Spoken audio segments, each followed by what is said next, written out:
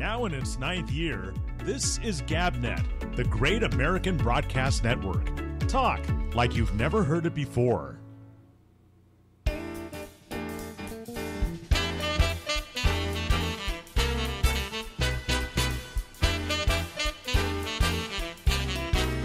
Hey,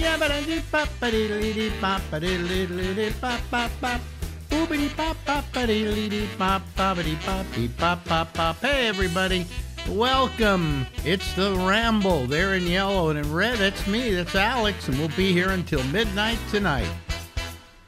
Look who we have here. Once again, it's Santa Claus. Yeah. That's Chuck Farnham. I keep thinking about shaving.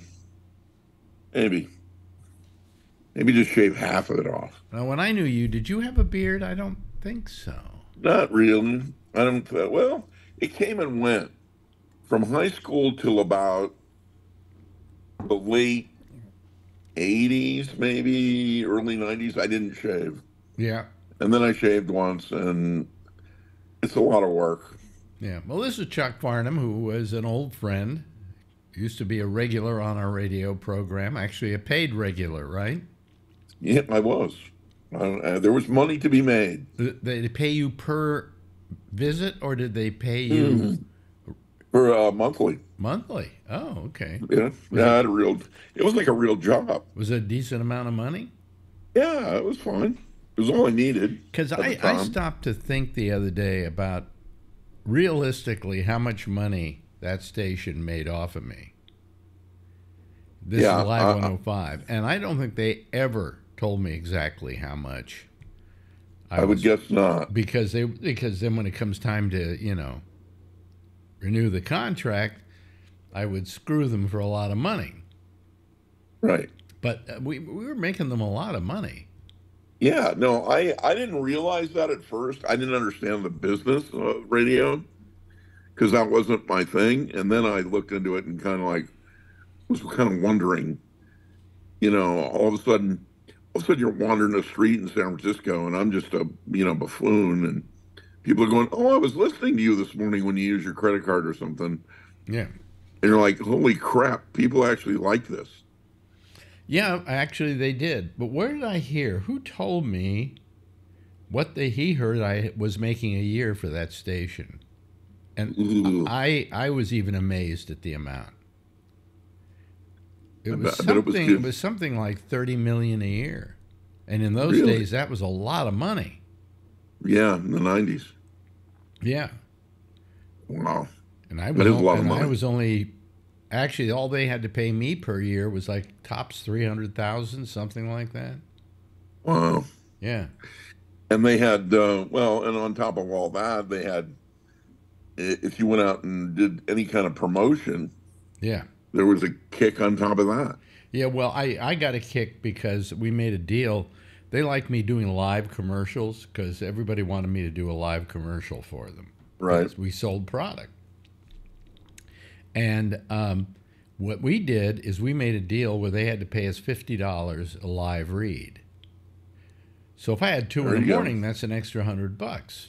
If I had 2 in the morning for a week, that's $500, right? Real money. We like that. Real money. And over a year, I made something like $50,000 on the live reads. So that's what dragged me up to somewhere around $400,000 a year. Oh. So, but in spite of all that, at one point they decided to fire me. Sad. Yeah, I didn't really ever understand that. I never understood it either. But, It didn't exactly go up from there. Right. The station in general. Well, I understood the second firing because what they wanted to do was to get me out of the way to make room for Howard. Right. And what they did is they hired Johnny Steele, who's a little rat bastard. Who convinced him that they should replace me with him. Right? Right. But this was before I was let go. Okay? He was in there always fighting to get the job. But he would run into the boss and go, "Alex was mean to me today." Interesting. Yeah, that kind of Now, bullshit. did you know that was coming way in advance? No, no. I mean, I remember the day that it happened. It was on a Friday, and you did Well, it's a great story. Bennett There's a great thing story to that. I told them that when we finally decided how I was going to leave, and they said you can leave on your own, your own terms Right. and so on. Sure. And I said, well, one of my main terms is no one is to know. Right. And I will announce it on the Friday show that we're doing as a remote. So I go down to the show at 5:30 in the morning. Right. And there are TV cameras and news people. And they say, we hear that this is your last show. Somebody from the station had leaked it. Right. And that pissed me off. I mean, Yeah. I went into my boss, who at that time was Pat McNally, and I said, Pat, Good old Pat. nobody was supposed to know about this, and it's all the press is out there. And he said, yeah, I know. And I went, well, how did it get out? He says, we don't know. Turned out it was one of the salespeople who alerted the press. Anyway, I go on, I do the show, right? Right. And everybody's like looking at the morning newspaper because it's in the Chronicle that morning. And they're all looking at the morning newspaper and then looking up at me like with these sad eyes. And I'm supposed to do a show in this atmosphere. Right. Okay? So I go on, I do the show like I always do the show. Okay? Yeah. Not a word about what's happening and everything like No, that. I remember listening to this because you and I talked the day before. Yeah. And I had a whole thing I was going to say and so on and so forth. And I was so mad about this whole thing that I didn't say a word about it. Didn't say a word about it. At the end of the show, do you know how I finished the show? Do you remember how I finished the show? Yeah. It's like you did, and I'll see you guys again on Monday or something. That's like right. That.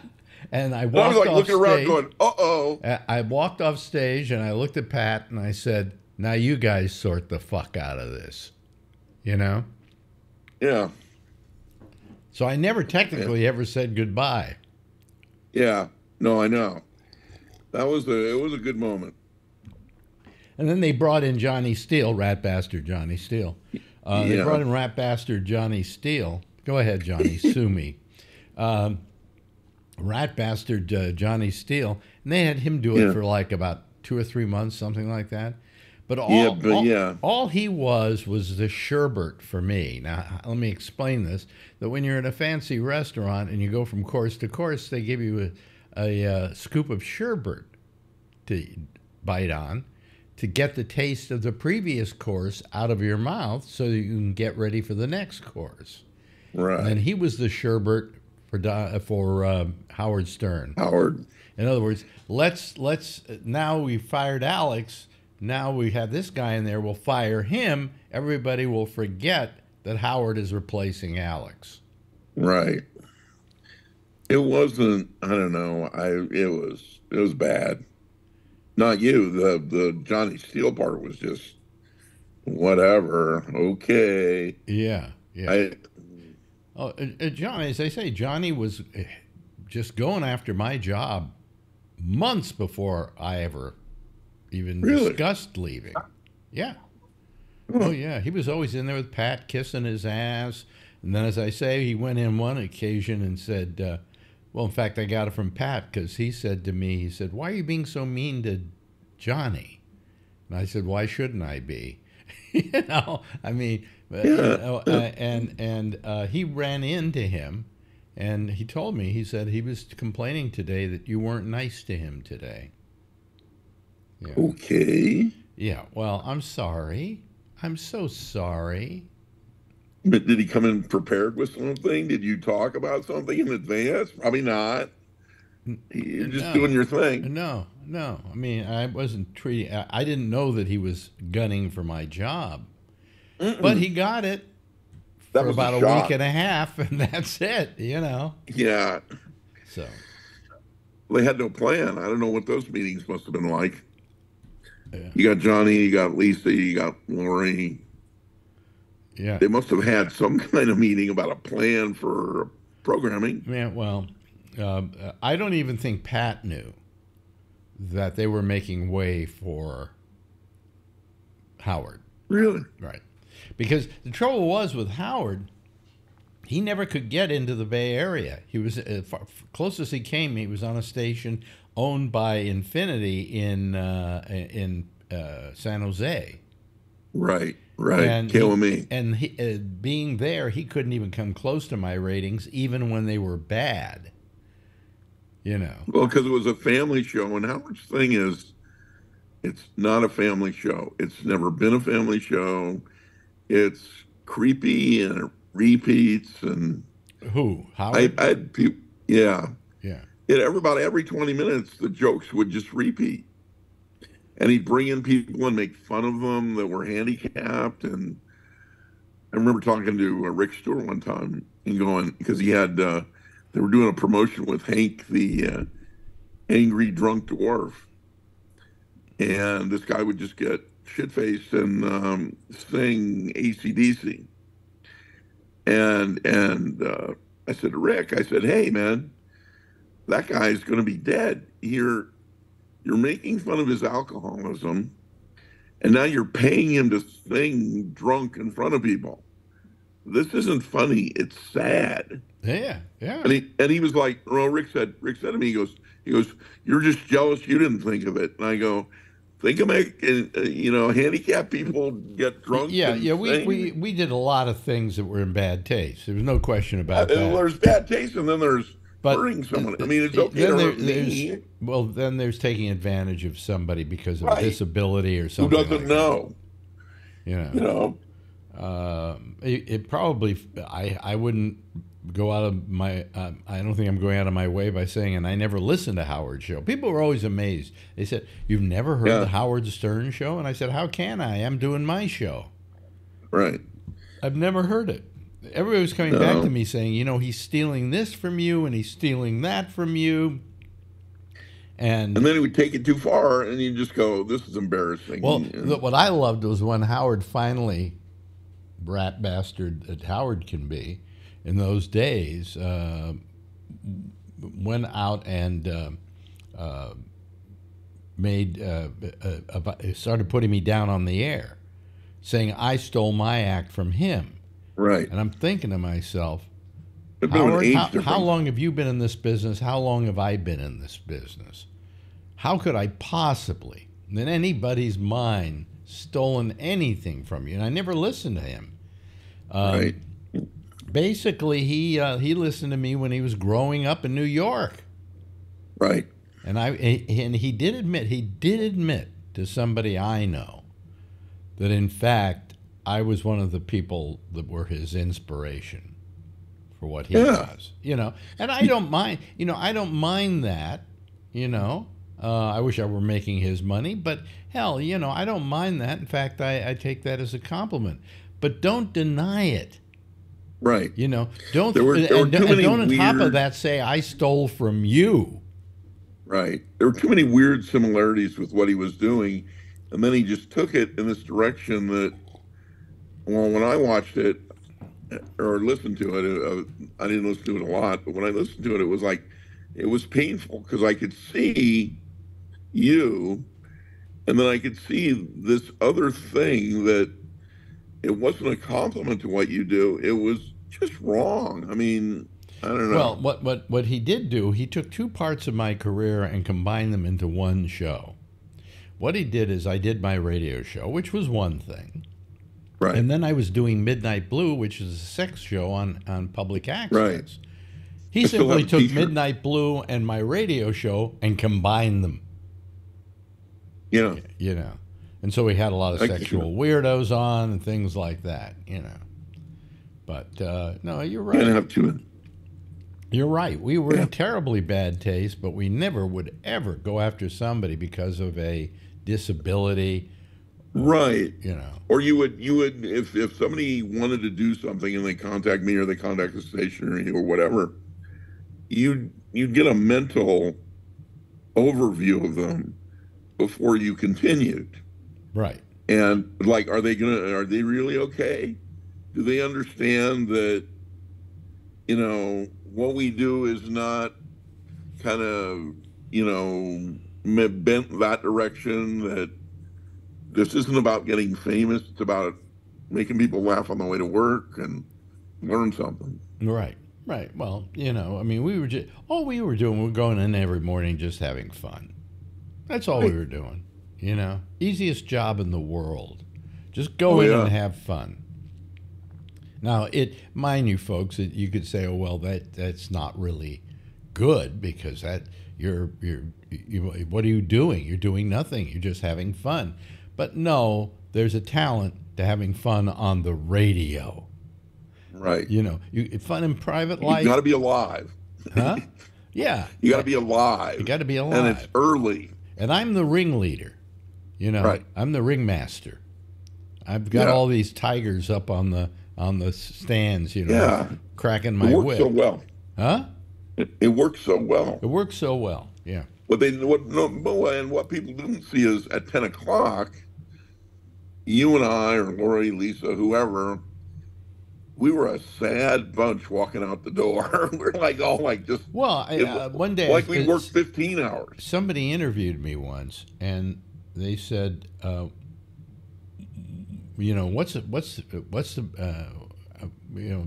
asking me about me and how I relate to the show and so on and so forth.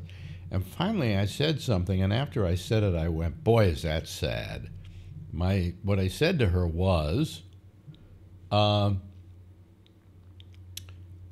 when the show is over and I'm leaving the studio, the best part of my life is over with.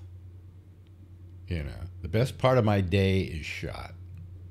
It's a very, very weird feeling to do what we were doing, and then at 10 o'clock, turn it off and try to do something the rest of the day. Because the best part of your day is over. He's already over. Yeah, it was done.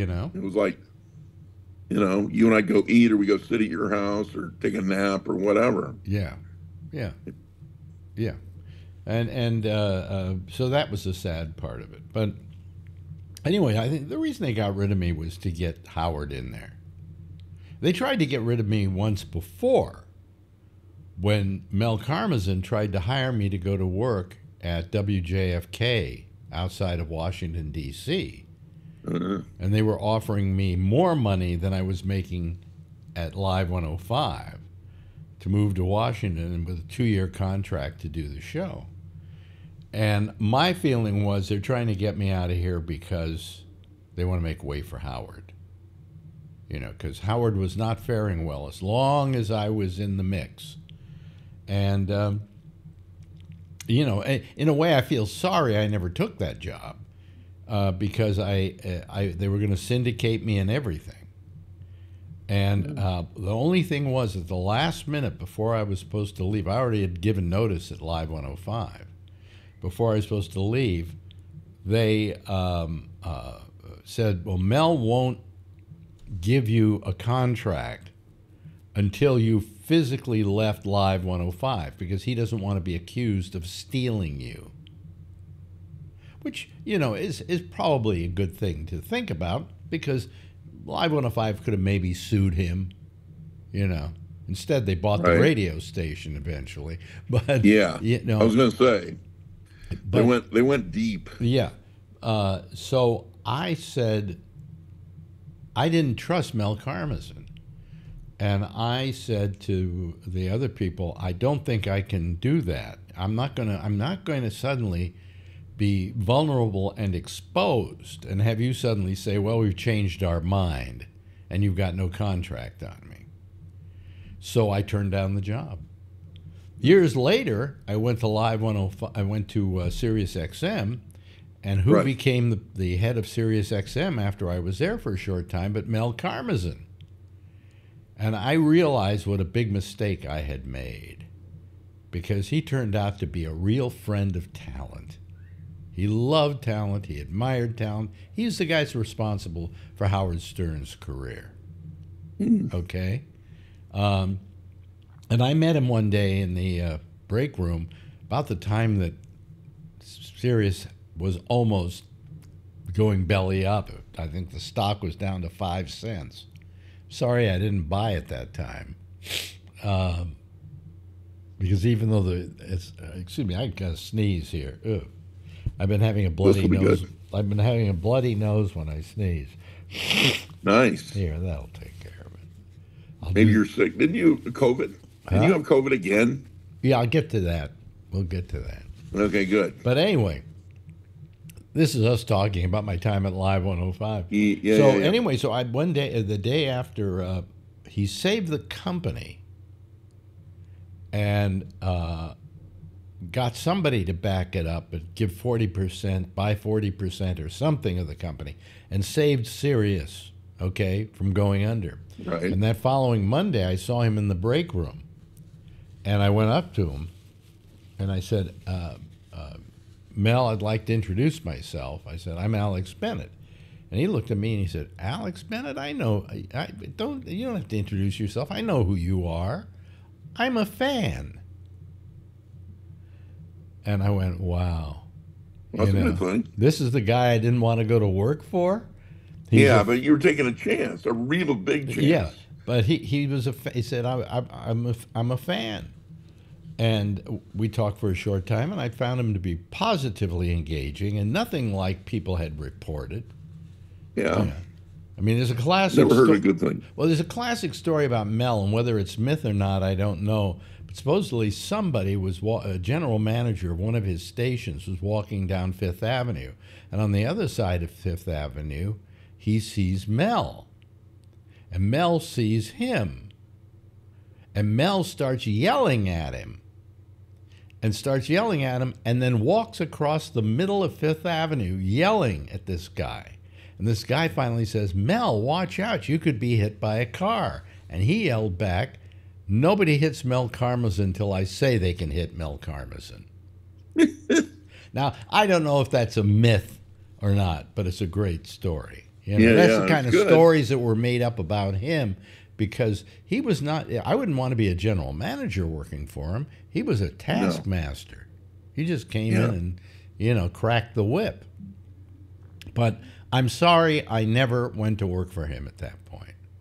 I think his intentions were noble. He, of course, wanted to get me out of San Francisco, but he was offering me a very good job at very good money with very good terms for syndication.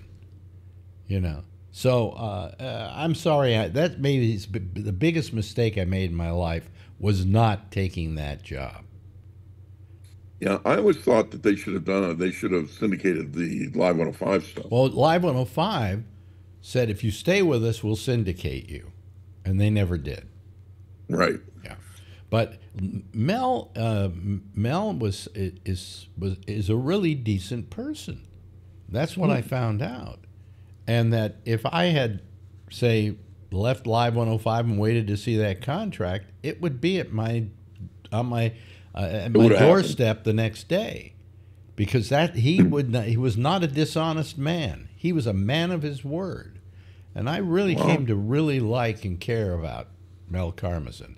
And then, of course, Sirius dumped him at some point. Right. Now he saved the company. Now. Yeah. You don't ever hear that name anymore. Yeah, and under his tutelage, Howard came in. He's a great broadcaster. I haven't heard from him since. He hasn't done anything. I suppose he made so much money off of selling Infinity to CBS and so on that he didn't need to, So sitting on a boat somewhere. Yeah, but we had good times. It was the show I always wanted to do. Okay. Mm-hmm. So I have I was thinking about it a couple of weeks ago. I said, I have no remorse over not doing it anymore. I'm glad I had the chance to in the first place.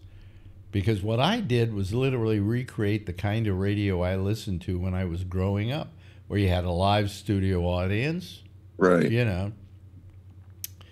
Yeah. And it was good. Yeah, it was really good. It's really good. It was good, but it's kind of weird. You can listen to old radio tapes of you can listen to Howard or whatever, they don't hold up. You throw that I'll use the term garbage on that we put together, and it still sounds funny. Oh yeah, it still works. I've listened to tapes and I've laughed at them. Yeah, I had one on in the car by accident. I had a digital thing in the car, and I was driving to San Francisco, I think, and I started laughing, and then I looked at the dial on the radio. I thought I was listening to Sirius, and it was an old tape of you and me rambling on in the early morning, and I was laughing, and I'm like, oh crap, it's just two of us. I've done it too, and it's made me laugh. Hey, listen, we've run out of time here. All right. Yeah. Good for us. Yeah. Let's do it again next time, okay? Sure enough. Ladies and gentlemen, bye, sir. That's Charles Farnham. Charles Farnham, according to legal documents everywhere. Now in its 9th year, this is GabNet, the great American broadcast network. Talk like you've never heard it before. Hey, thank you very much, Chuck. Appreciate it. Well, I got to turn on my. That's what I've got to do. I was looking. I was saying, well, why does it look wrong? And here's the lights and everything, and we're going strong. Oh boy. My stomach's bothering me tonight. Oh well. Anyway, how are you, everybody? Good to see you. It's Tuesday. It's Wednesday, and I do another 3 days here, and then I got a weekend off again. I keep looking forward to the weekend off again. But anyway, what we do is we take calls here on Zoom. If you want to find out how to get us on Zoom, go to gabnet.net, and over on the right part of the page, right-hand side of the page, there's a place to click, and it will actually just put you here. And I will then accept you or refuse you, I guess. Meanwhile, there's just a couple of people waiting tonight, so maybe if I can get rid of them early, then I can just go back to sleep or something. Anyway, let me see here. Admit all. Okay, well, then we'll try admitting all and see what we get here. Here we get our Zoom people. There's Charlie Wallace. There is, oh boy, my stomach is starting to ache. I might have to have you guys. Go take care of your stuff. Charlie and I got this. Yeah, I know you got it. Well, we're going to sit here and blast the 49ers for an hour from the Super Bowl. Yeah. So anyway, so the problem is what I did, yes, you see, I found a new laxative. Now, let me tell you what the new laxative is. It's been every time I used to eat chicken and then eat the chicken skin as well, I used to get the trots the next day. So along with the accompanying stomach ache, which wasn't much fun, but at least if I was, let's say, blocked up, it unblocked me. It was the best thing I could do, better than taking any laxative, chicken skin. Or at Thanksgiving time, turkey skin as well. That's always a nice one as well. But I don't think anybody wants to hear that. Okay, do you guys want a recitation of my organ recital? Anyway, hello Jeff. How you doing? He's down in Florida now. We found out the other day. He's how long are you down there for? Wait a minute. Looks like he's still connecting. Wait a minute. We got to readmit. We got to readmit. There we go. There's Brian. There we go. What happened to you? Yeah, it's just you guys are freezing up too much, so I had to get off. Oh, okay. Oh, okay. Are we not freezing up now? Oh yeah. Uh-oh. You're a natural born actor. Very good.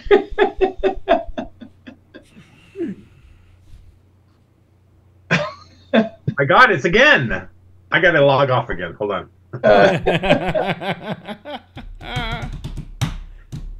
Oh boy. So anyway, so your 49ers lost, right?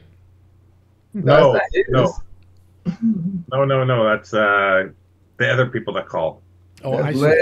And we're the NFC East. We're the terrors of the football league. Yeah, and what is that? What is your team? The Eagles, and we got the Cowboys. Yep. Now, I can understand how he's got the Cowboys, right? Because that's the Dallas Cowboys, right? Yep. So, yeah, I know my football. That's the Dallas Cowboys. But why did you take Philadelphia? We go through this every time. Yeah. My mom went to high school at Hillsdale High School in San Mateo Mhm. in 1960, and then she showed me the yearbook, and Dick Vermeil was the coach at that time when she was in high school, and he happened to be the coach of the Eagles at that time. That's why she was showing me. She goes, "Oh, he used to be our high school coach," and she showed me the yearbook, which I still have, Mhm. and then I just started watching him then. So I just sort of stuck with me. Yeah. Well, I grew up in Redwood City, and I was down the street from the Red Morton Community Center, and that's where they all practiced. And so I used to see them all over town all the time, the 49ers. But yeah, sort of stuck with the Eagles. you're stuck with the Eagles. Yeah. Okay, well, that's good. That's good. Better not to be a fan of the Chiefs because they like to just shoot up their town. That's all. Yeah. Oh my God! You see the video of the guys like ran down one guy and jumped him? There's a video of one of the shooters was running through the crowd, and a couple guys took off on him and tackled him and got him down until the police came. Wow, that very good for them. Good for them. Yeah. I don't know what that was. Do they know what that was about yet? See, No. I couldn't watch the news tonight. Ask me why I couldn't watch the news tonight.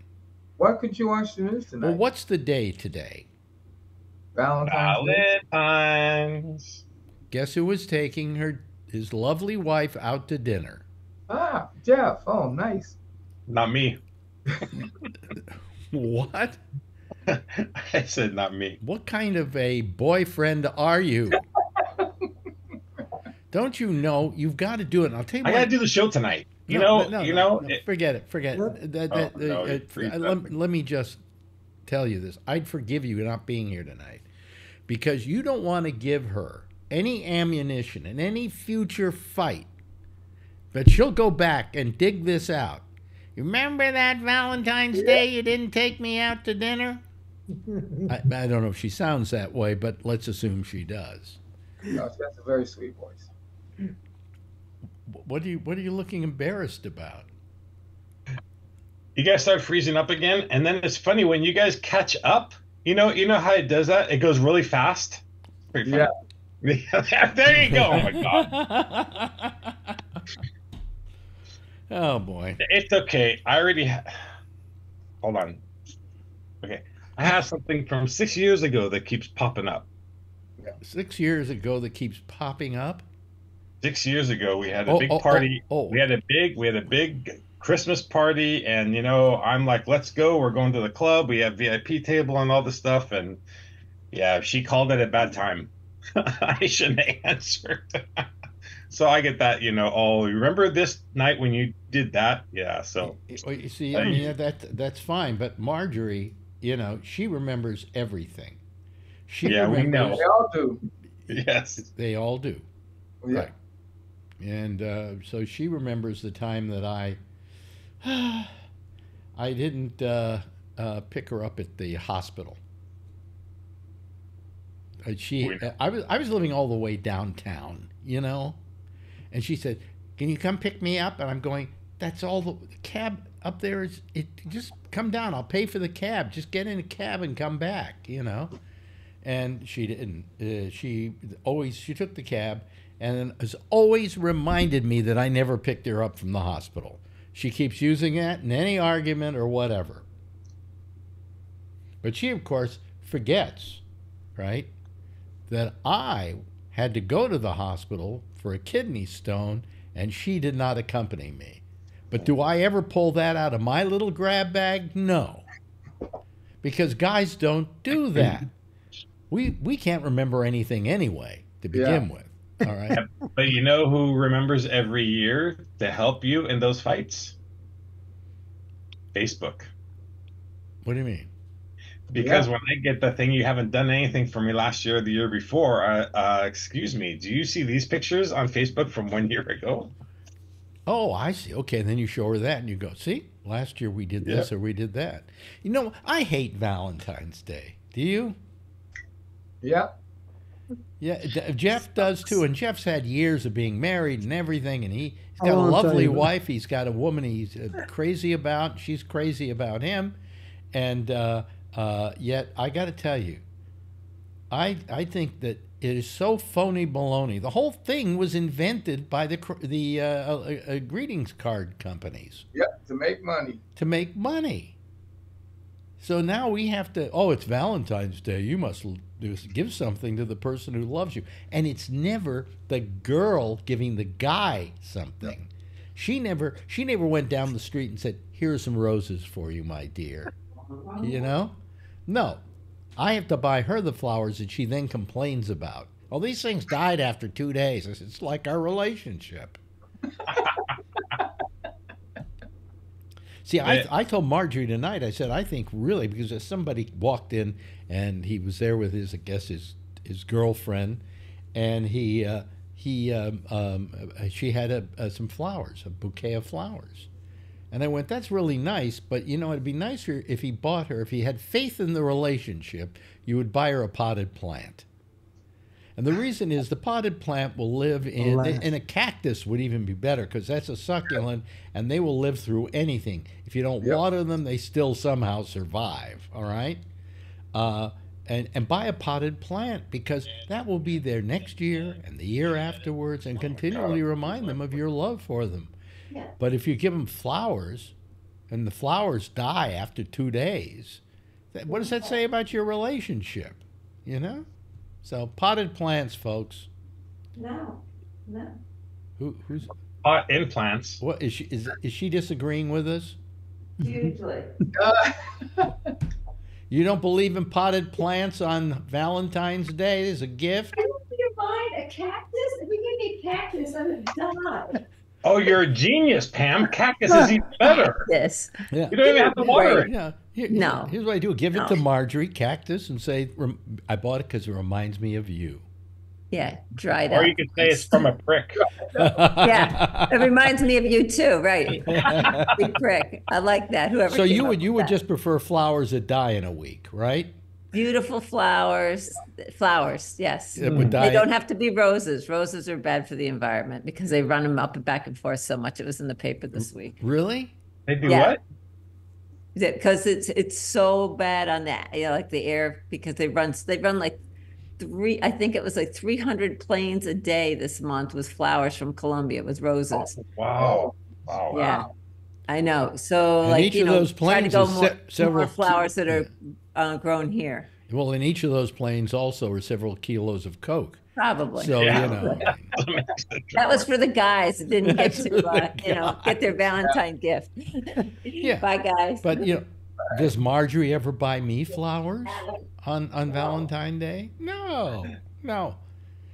Tonight it was time to go out to dinner. Who picks up the tab? Of course. The guy who isn't working. You know. So anyway, yeah.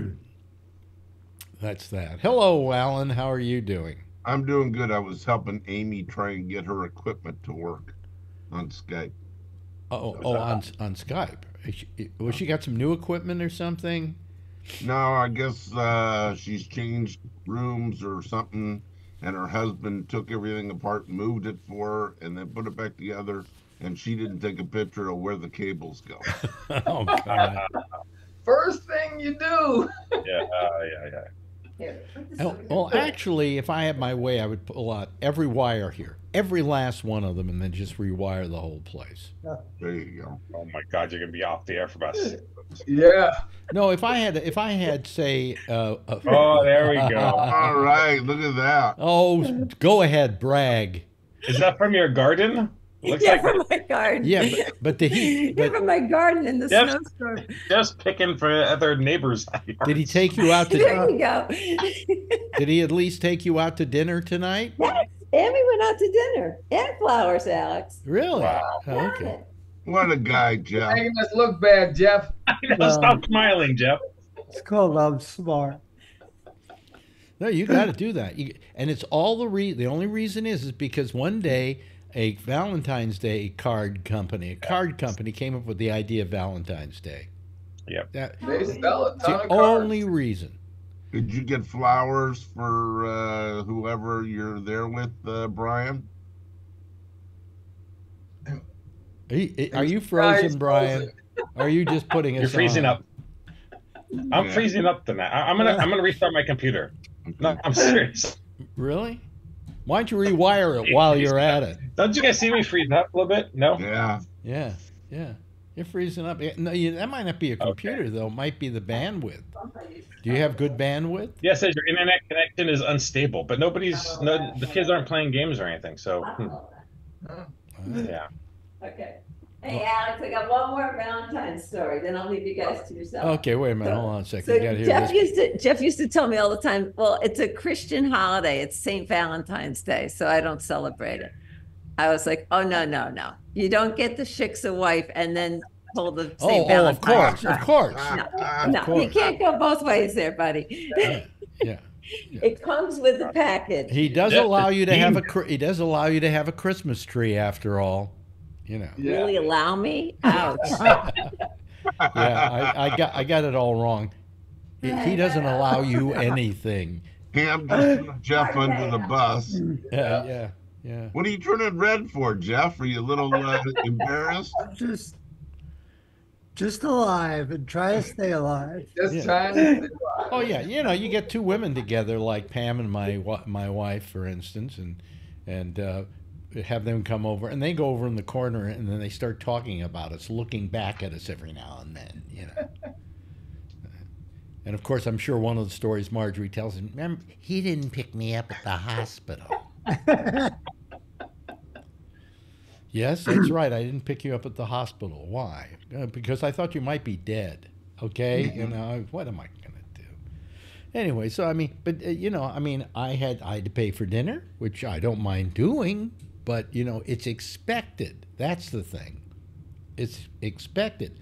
I never heard her say, it's Valentine's Day. Let me take you out to dinner. Yeah, who wanted to go out to dinner?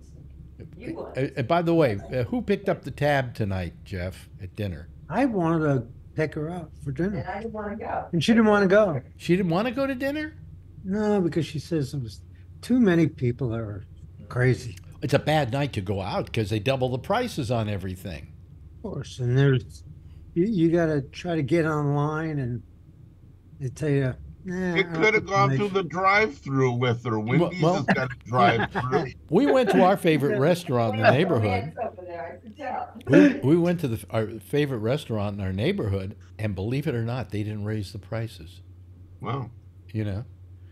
I mean, it still came to a lot of money, a lot more than it's ever come to before, but that's because... Krispy Kreme? No. No, it was McDonald's. And we love McDonald's. It's great. And it's great that you posted a picture of you and Marjorie on your Facebook today. Oh, I've got a picture I got to put up on my Facebook page. No, you put up Putin and Trump. Oh, yeah, that one. Somebody sent me that. I can't remember who. But yeah, I can't remember. Where they're laying in bed next to each other and it says Happy Valentine's, it's going around. Yeah, but I love it. It's good. But no, what I saw, it was in our courtyard today when we left, is some kids got together because it snowed a lot here yesterday in New York. It wasn't a major snowfall, but it was significant enough that there was some snow left on the ground. So some kids in our complex got together, and they got together a lot of snow and made a snowman. The only trouble is by now the snow had turned dirty. No. But they still made a snowman nonetheless, and I have a picture of it, and I'm going to title it "A New York Snowman." I think they use marshmallows for the eyes. I mean, it's one of those deals. But amazing to me. I'm sniffling. Dirty snow is better than yellow snow. With your daughter's handwriting. Yeah. Well, anyway. That's the daytime joke. That's the daytime joke. That's the Monday joke. So where do you take your other half to for dinner tonight, Brian? None of your business. Okay. He said he didn't take her to dinner. Oh, well, I missed that part. Did you, Brian? he never listens to the show. He just comes on and wings it. Yeah, no, Well, I was helping Amy, so I missed. Well, the no, we first were talking about he part. didn't, and that I told him that he's in for a lot of trouble because Oh, okay. that women Sorry, Brian. get something on you, and then it becomes collateral for them. Oh yeah, not him. So anytime you have an argument, I have an argument with Marjorie, blah blah blah blah blah. You didn't pick me up at the hospital. Right? Who was the one that came up with the picture of my van on the tow truck after we had? That was cute. What's this? The day after Christmas, Steve Fox and Brian and Phil and I got together and had. You never invite me. Well, it's because he knows you'll be bitching about the price. So anyhow, I don't know. So he took a picture of my van, which was out in the parking lot. I got a white Econoline van, and the night before that, apparently, a van that looked just like mine was used to crash into the front of a building, a window, and burglars went in and burglarized the place. And so the van on a flatbed tow truck was there, and Brian sent it out to all of us. Yeah, and it was Alan. So it was good. It was good. Oh boy, I got the sniffles again tonight. Last time I had this. More snow coming? No, I don't think so. But it was cold out there tonight. It was. Let me see here. I would say it was, if I'm not mistaken, it was down to 29 by the time we left the restaurant. What? Oh, the temperature right now is 29 degrees. Wow, and we actually took a private car for 2 blocks. That's all. But we didn't want to walk it. It was that cold. And it was windy, too. So, wow. And I would have a tendency to slip on ice, too. So, but anyway, last time I had the sniffles, it was when I got COVID. So I hope I'm not getting COVID again. Nah. Me too. Huh? I'm hoping you didn't get it again. Well, how can I get it again unless I get that slap back that you get occasionally with what do you call it? Rebound or whatever. But yeah. You had COVID, Charlie? No. Oh. No, As I wish that Alex doesn't catch it again. Oh, okay, good. You haven't had it either, Brian, right? I had it once. Once, okay. Yeah, once yeah. Jeff, you never got it, right? No COVID. Okay, and you've had it once, right, Alan? Yeah. Well, I've had it 3 times. I'm a thruple winner. Hat trick. Huh? Yeah. You had the hat trick. Is that That's called? because you used to be famous, and the virus likes famous people. People who used to be famous.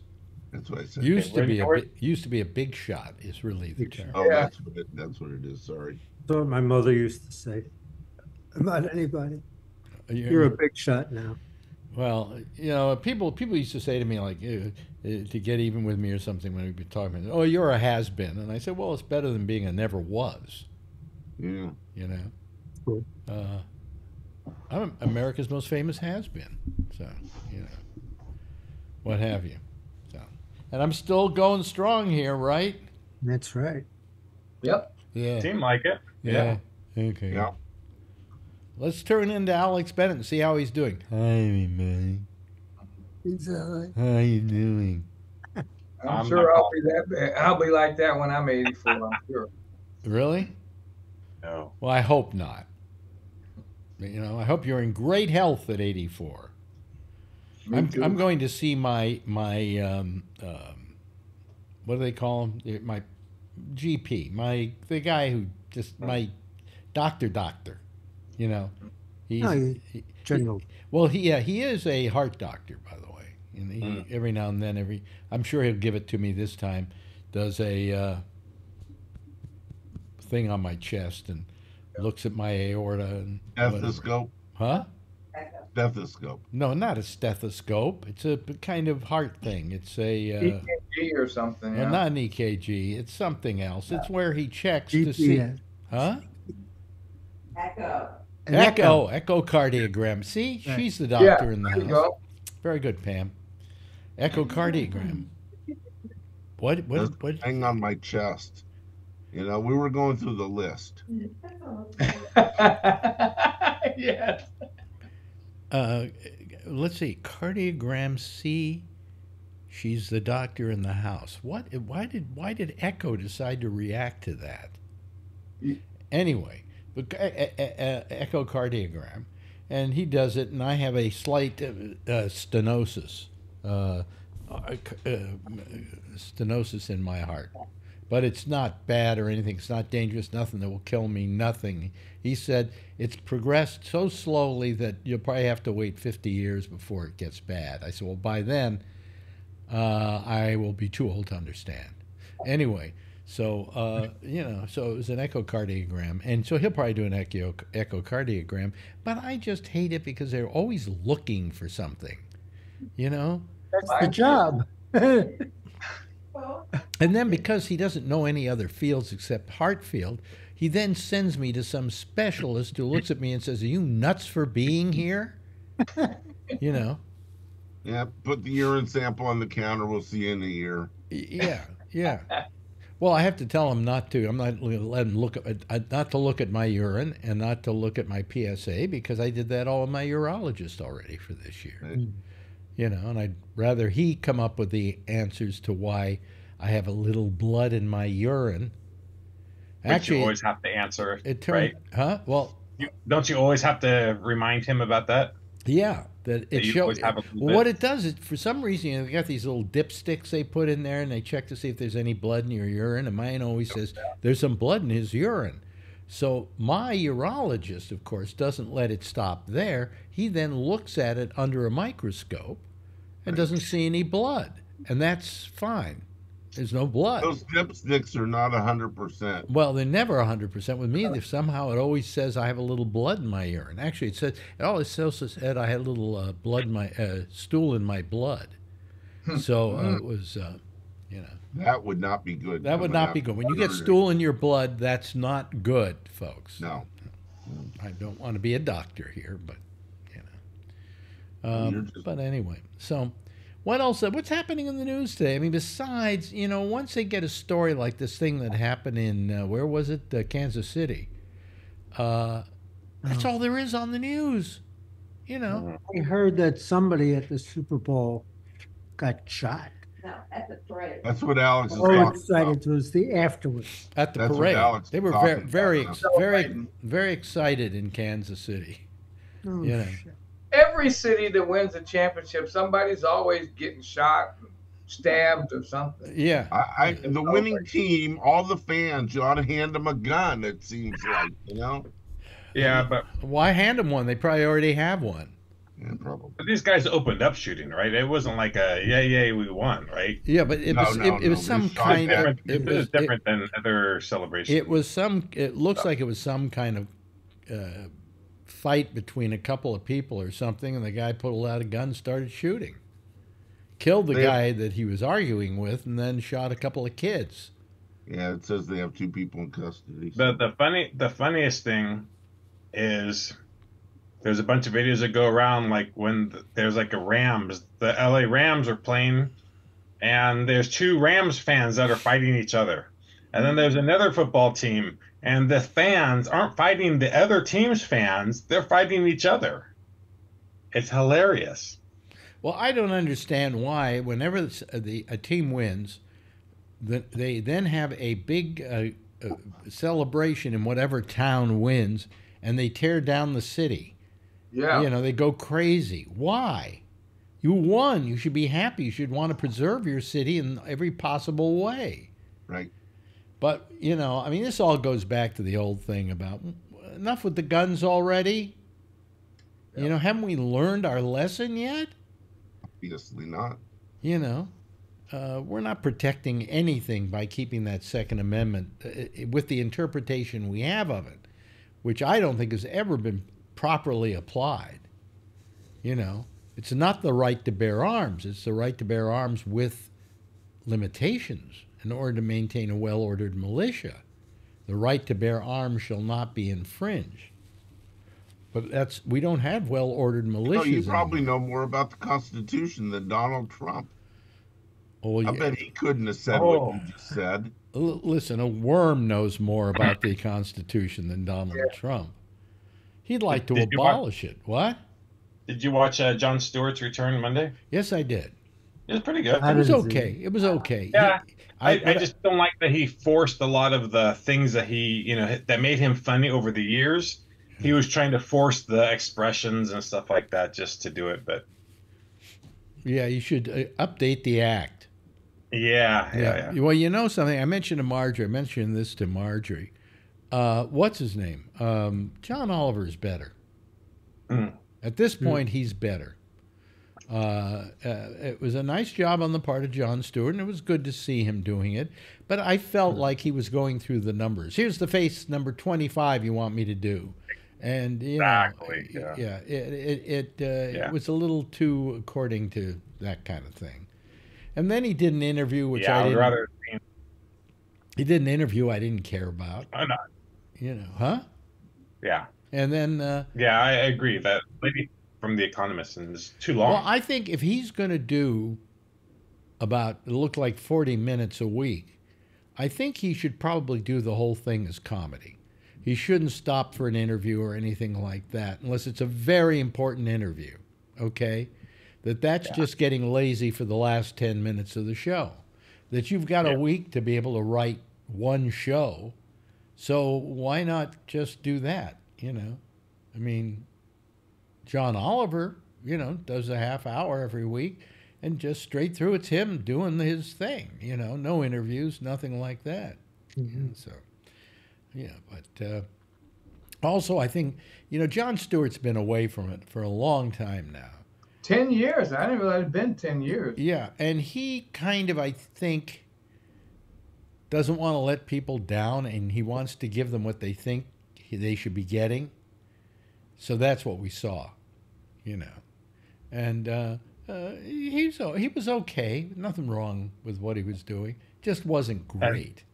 And the one reporter was talking about,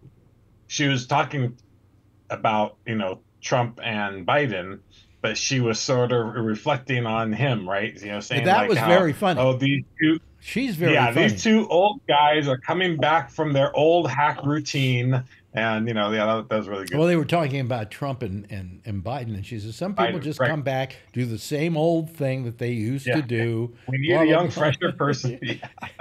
And finally, at one point, and it's a black woman on that show. She's very funny, very funny. And he says to her, "Well, you're referring, of course, to Biden and Trump." She says, "No." She said, whatever you think, or something like that. Yeah. Whatever you think, But it's really, those people weren't bad. But they're the people. They're the new guys on the block on that show. They've been around just a couple of years there, and they've honed their skills. But yeah, it's crazy the people who he's had on his show, right? I mean, so many people came successful, movies or comedies or something. Well, I think what happened was, I'd like to say that he was responsible for their careers, but he really wasn't. They all had a desire. I mean, for instance, Stephen Colbert had appeared on Broadway, but long before he went on the Daily Show. But it was the Daily Show that gave him a platform where people could see him. And so therefore he got popular. I think Steve Carell for a short time on the Daily Show. Yeah, I think Riggle, right? Riggle. Yeah, and Samantha Bee, Yeah. all of them. And I think, I think it was pretty good. But they were people who came through because they were in New York, they were good, and they were available. And John Oliver, of course, let's not forget John Oliver, who did replace Jon Stewart. Remember during the summer when Jon Stewart was off making a movie? And then after he did that, he decided he wanted to leave and go see what his fortunes were elsewhere, because he liked hosting a show like that and had ideas of how he wanted to do it. And he's done very well. I mean, every year he wins. He should really get out of the way and not run for anything during the Emmys. They shouldn't submit his tape to the Emmys for consideration. because he automatically wins. Oh yeah, And yeah. and they changed his category this year, and he won that category. And now he's only doing one night a week, and he's still, Yeah, But all I'm saying is that Jon Stewart has 1 week to prepare that one show, just like John Oliver, and I think it should be as well honed as John Oliver's, but it's not. So, I mean, all those guys have writers, right? I mean, oh yeah, absolutely, absolutely. Was David Feldman one of the writers on that show a long time ago? He went to the Daily Show for about a month. Oh, okay. And then he came to me and he said, I quit. I said, why? He said, I didn't like doing it. And I didn't believe that. I didn't believe that. Yeah. What they did, they made him a producer. Okay? And he wanted to do more writing. That's what he told me. And that he didn't want to sit around and just be a producer. So he was with the show for maybe a month, maybe 2 months, at the most. And then he went back to California, And then one day I saw him at a party here in New York, and I said, gee, you're back? When did you get back? He said, oh, about 6 months ago. I said, and you never called me? For those who don't know, he and Bubbles had a couple routines together. It's pretty hilarious. Yeah. They had the one where they talked the girl's name and they'd say a comment after, like, Vanessa, I want to undress you. And he would what these guys says. The show was so funny back then. It was hysterical. Yeah, but we were talking about it tonight with Farnham. And I said, it's funny, but that show was the show I always wanted to do in radio. I created the show I always wanted to do. And when I go back and listen to some of them, I actually laugh at them, and I did them. But enough years have passed that I can stand back and listen to them as an observer, and that was some pretty damn good radio. I have to, even if I say so myself, okay, and I'll say so myself. Yeah. Anyway, let me see here. What else is happening in the news? I don't watch. What? What? The House voted to impeach the what's his name? Well, yeah. Well, they did. They had to take a couple of weeks off from the last time they did it, so they could probably get some goods on the 3 people that didn't vote their way. I mean, it's going to go to the Senate. Nothing's going to happen. Nope. So why are they wasting their time? Get some stuff done. Pass laws. How about getting some aid to Ukraine and to a lesser amount to Israel? They lost a seat. Huh? Oh, they lost a seat because what's his? George Santos. They got flipped. Democrats now in that place. Is Swazi or Swozy or Swoozy or Yeah, something like yeah. that. So now they're only down to a 2-seat majority. Probably if they had this election were over with and he was in there. That's right. That's why they rushed it, so they could get. You're right. You're right. Yeah, so they can get the impeachment before he came in. Oh boy, yeah. Well, it still might have gotten it by 2 votes, although, I mean, it's just. But I was glad that happened.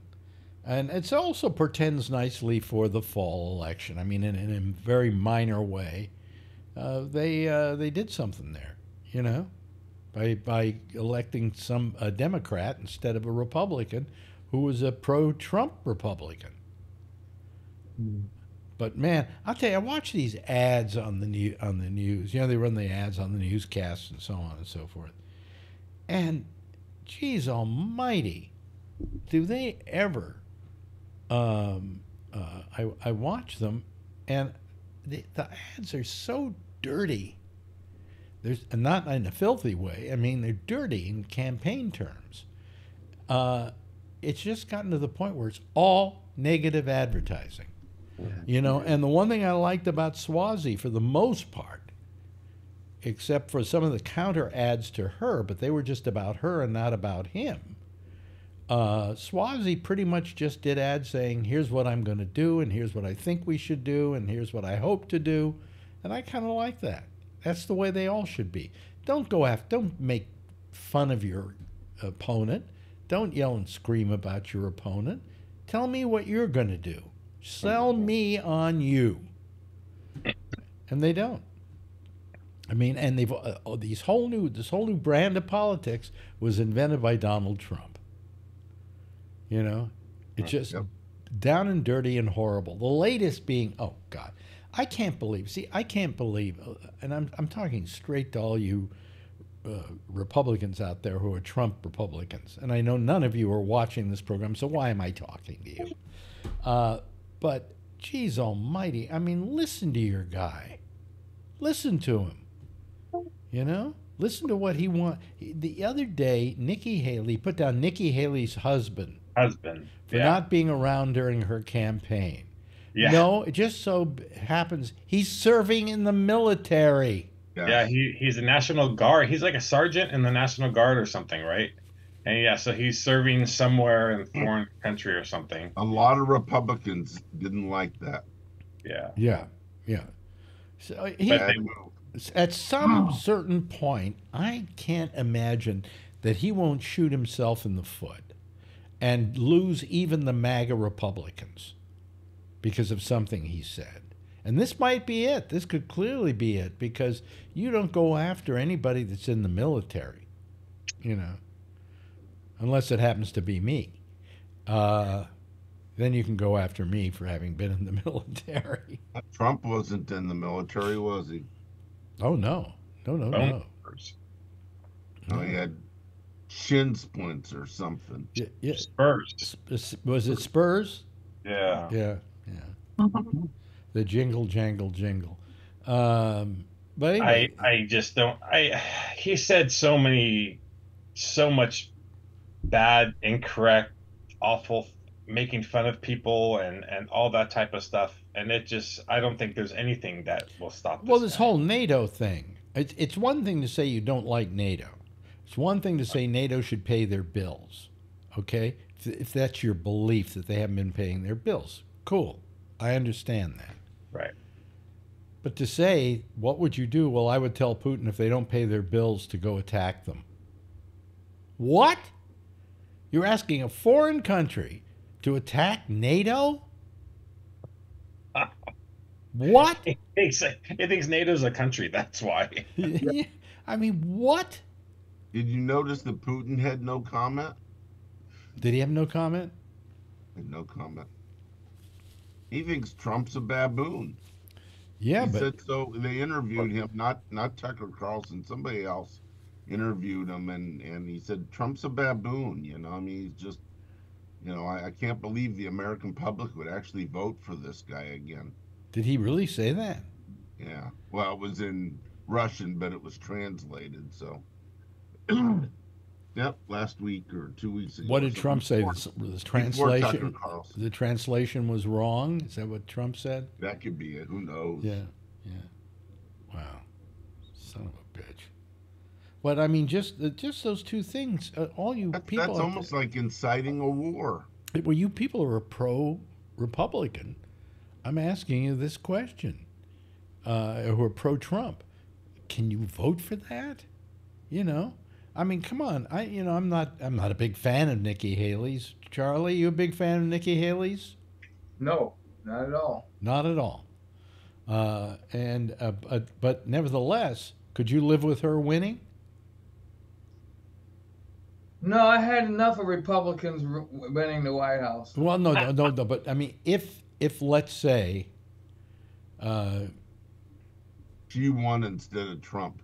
She won instead of Trump and ran and won over Biden. Could you live with her? I don't mean move. I don't mean move. We would have an election in 2028, so probably I could live with it.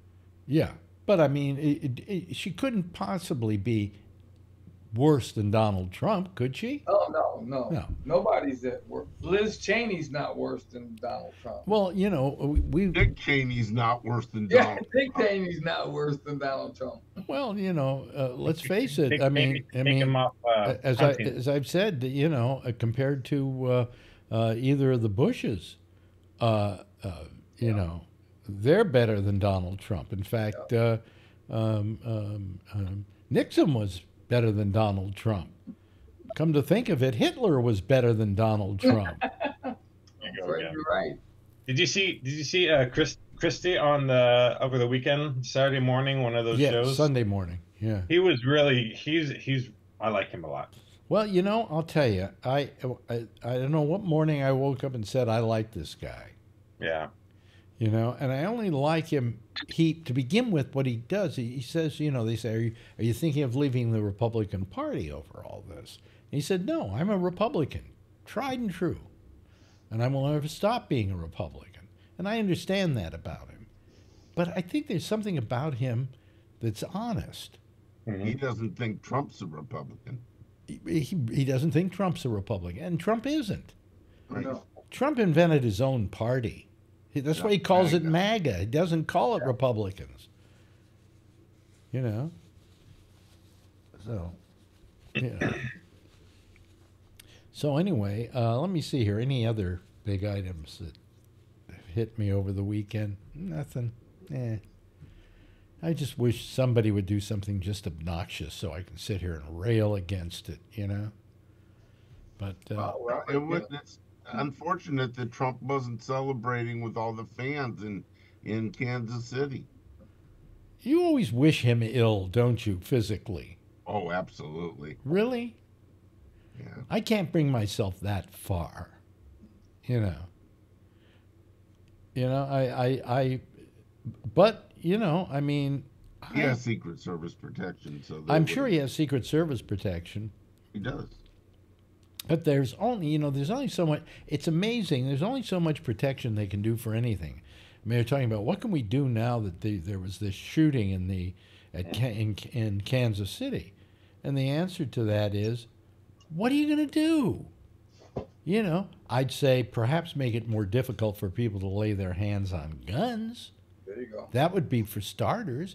I don't think it's going to stop shootings from happening, but it's going to make them a hell of a lot harder to happen. You know? That woman that shot up Joel Osteen's church had a history of schizophrenia, but she was able to buy a gun, an AR-15, legally. Well, two things I was most bothered about with that was that the woman shot up Joel Osteen's church, and then the other thing that was kind of good news was it was at Joel Osteen's church. I know. I saw I was flipping through something and I saw the headlines. It's like shooting Joe. I just saw shooting and Joel Osteen. And I like opened it up and oh my god, I got to read this. But it wasn't what I thought. Didn't somebody crash a car into a hospital in Austin today? Yes, they did. Yes, they did. Now, I don't know why that's news. I mean, now did they do that? Did they do that on purpose? I haven't heard whether that was on purpose or not, if they just were drunk or fell asleep at the wheel or whatever. So today we got through watching Dr. Death, the second year. Anybody watch Dr. Death? No. That's pretty good stuff. It's on Peacock. And the second year was about this doctor. If you may remember, there was this doctor who came out and said he had created an artificial trachea. And yeah, that was it was made out of some kind of plastic, but then it was impregnated with stem cells. And then they would insert it in people, and it would replace the trachea. The only thing is, nobody lived more than about 2 months after he inserted these things because there was no science behind it. He hadn't done any testing on animals. He was just putting these things in people. And it again brought up the thing that this hospital, which is the biggest hospital in Sweden, was fighting the notion that this guy was doing bad because they're probably the most important hospital practically in the world, Coliander or something. I can't remember the name of the hospital. and how they kind of hid it for a while or wanted to believe that this science was true. But the fact is, the people who run the hospital aren't doctors. They're people who run a business. Yep. And then when they had to judge whether this guy should be brought up on charges or whatever because he wasn't doing decent science and people were dying as a result, they didn't do anything about it because he was making them money. Wow. That gives you a lot of faith in the medical system, doesn't it? Yeah. And then the show they did before it, the first year they did, was about this guy who just was operating on people all the time. And every time he was in there, he was chopping out parts of their bodies. And he couldn't do anything when he was in them. He may have been dyslexic and then operating on people. But Oh my God. he kept going.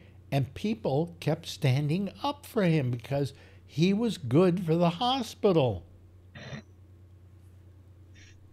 Well, I learned a lesson from that thing. So anyway, then we watched the documentary on this whole thing as it really happened, and it's absolutely horrifying that this guy was able to get away with all of this. And the way he got away with it is he went to I think it was 4 different countries to do these things. So by the time they caught up with him in one country, he went to another country and did it. And then when they caught up with him there, he went to another country and did it.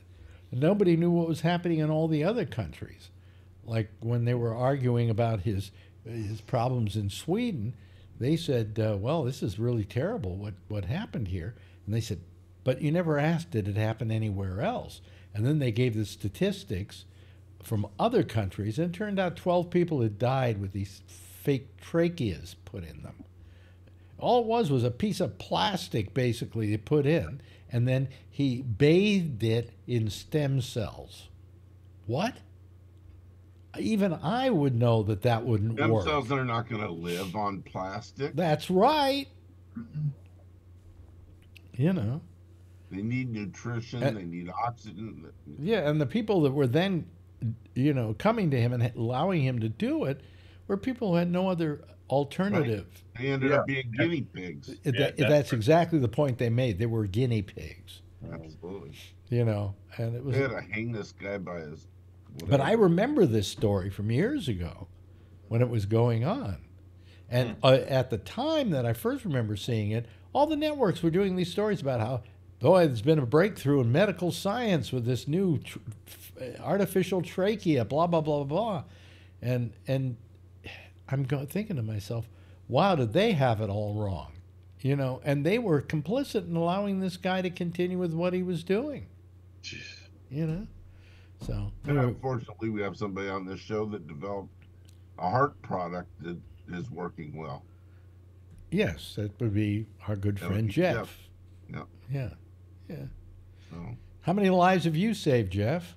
You're muted, Jeff. Huh?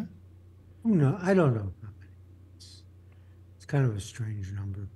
What do you mean it's a strange number? I mean, don't they come up with some kind of statistic on how many lives it may have saved? Yeah, I mean, I don't know what they are. That's all. It's funny. The medical company's busy. They don't like to tell anybody what they're doing. Yeah, don't you get a? I mean, you're the inventor. You must get. You weren't the inventor, were you? You were one of the developers. Usually the creative people. But the problem is, the company like Johnson & Johnson or somebody like that, once we say, okay, the product looks good, we've done some animal tested, maybe we did some cadaver testing, and that's it. It's up to them at that point. How much animal testing do you have to do on something like this? Because what they were saying in this show and also in the documentary is that it's customary that you have hundreds of tests to make sure that this thing works and doesn't kill the animals that it's put in. Right? Well, they use live animals to preliminary studies. Yeah. To see that whatever, if it's a valve or whatever, and what materials he's using it for it. And you can do a lot of testing with animals. Yeah. on dogs.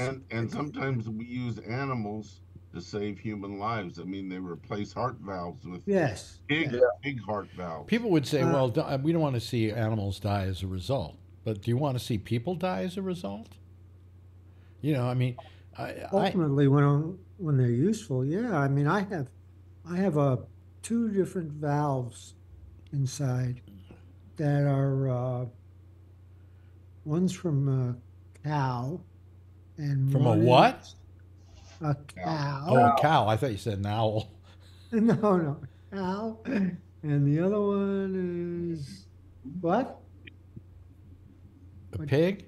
Pig Yeah, valve? what's the other one? Pig. Pig valve. Pig. Yeah. Pig. They use pig valves a lot. Yeah. You know, Yeah. and do you, people, how do you feel about pigs being used for science like this? Because after all, after you take out the valve that you're going to put in somebody else's heart, of course it kills them, but then you eat them. Okay, so That's right. Oh, that's very common. He had bacon today. yeah. That's right. How do the rabbis feel about people getting pig valves? I've heard certain say it's an okay deal. Yes, to save lives. Yeah, don't eat it. Don't eat it. Don't Yeah. eat it, but Well, we'll they were all install it. health laws anyway to begin with. Why not? You know, because if you ate pork in those days, you die. You know, it was trichinosis. Yeah, and there was no way to solve trichinosis. So, you know. Anyway, so boy, I bet it's really cold out there because I'm sniffling. Is it? Yeah. Well, I hope I'm not coming down with COVID again. To be able to say I got it 4 times would be ridiculous. Huh? 4th time is a charm. What did you? Yeah, What did that you? I hope not. Jesus. I hope. Well, this throwback you get sometimes from Paxlovid is only a minor one, right? Oh, Just a couple of days or something, Yeah. and then you're good to go again. So that's what I've heard. I don't have to worry about getting that because I couldn't get a damn doctor to prescribe Paxlovid. do you know you can get a pharmacist too? Yeah, well, I know a lot more about it now, and then Yeah, if you go to a pharmacist with, I think, some blood tests or something that you had recently or something, they can actually, the pharmacist is allowed to prescribe Paxlovid for you. Mm. Yeah, yeah. I was looking that up today. What if I don't have a doctor and whatever? Because I went to a, what do you call it? What do they call those clinics? Urgent care. urgent care. Yeah, and I was in good shape on it. Yeah, my doctor told me if it ever happens again and I can't get a doctor to prescribe it, just go to emergency. They'll take care of it. Emergency? Yeah. Or you can just go to your local drugstore, say, what do you need? I got to get Paxlovid. And if they'll give you a test, and if you test positive for COVID-19, they will give you the Paxlovid. So, something to think about. I didn't know that. But then again, it was just as easy for me to go to this urgent care and get a prescription and, have it called in and everything like that, rather than having to deal with the pharmacist and argue with them and show them all my papers and what do you need, and then I got to go home and get it, and, whatever. Anyway, hey, listen, little theme time here. Okay. I know you can't hear it, but you're lucky. It's not great music. Anyway, hey, Charlie, it's always good having you here. I always say that, and I mean it sincerely. And most of the time you are here. So, that's wonderful. Thank you. Thank you to Jeff. Jeff, nice talking with you too. And, Thank you. And thank you for your service in saving people's lives with your heart products. That poor pig. And by the way, also thank you from the pharmaceutical company that made a fortune off of them. That's right. And Brian Neary, gosh, good talking to you too. And he's doing this show tonight at great risk to his relationship with his girlfriend because he's not out. It's like, what time is it in California right now? It's raining though here. It's 9 raining. o'clock. That's my excuse. It's raining. Yeah, but he could have just avoided this show tonight and taken her out for a nice Valentine's Day meal. But in lieu of that, he just closed the door and isn't letting her in. My friend Jeff said it's against my religion. I see. Okay. And what are you, a devout coward? Anyway, and thank you so much to our good friend Alan for joining us. Thank you, Alan. Enjoy that. And thanks to all of you out there as well. Let's have everybody wave a big goodbye, and we'll give a big wave goodbye at them, okay? There they go, folks. That's our citizen panel. There's going to be a new one forming, like crust on pie, forming next, right here on GabNet with A.B. Manuel and the Intersection, and she'll be taking your calls on Skype at GabNet Live. I'll see you again tomorrow night. Same time, same station in life. In the meantime, if you see her, tell her I love her, okay? And that I bought her dinner tonight, okay?